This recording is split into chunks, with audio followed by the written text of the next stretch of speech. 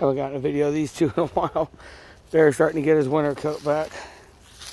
Here's Bella. It's neat how they change over the years. Bella, when she got here, was black as a puppy. And now she's kind of a chocolate color. And Bear, if the sun was out, was still not rised up all the way. He was black. And he actually, in the sunlight, he's a dark, super dark red. Huh. What? What fat boy? What? I call him fat boy, but there's not an ounce of fat on the guy. I love when he stretches because you can see it. The boy's pure muscle. He's 163 pounds. What do you want, Bear?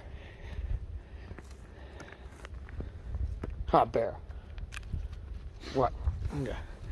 What you doing, Bella? And Bella didn't give me puppies this year.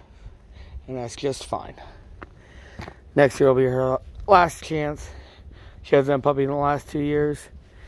And if she does it next year, she simply retires. End of story. I ain't worried about it. This is my married couple of the house. There's no question about it. She hates when he leaves. Like, he donates blood sometimes. And she whoops his ass when he gets home.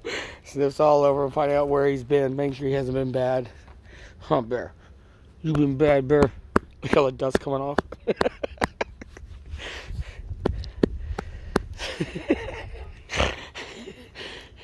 That's the problem with being on a mountaintop. This is literally what's underneath your grass. That's why I spent all that money on the bobcat, so I can make holes in the ground so I can put fencing up like this kind of fencing.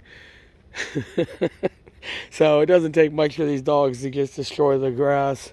Just doesn't have a strong root system. So then they're just shitting on dirt. Humber. Alright, I'll go give you guys a treat. Okay? I'm a big old boy.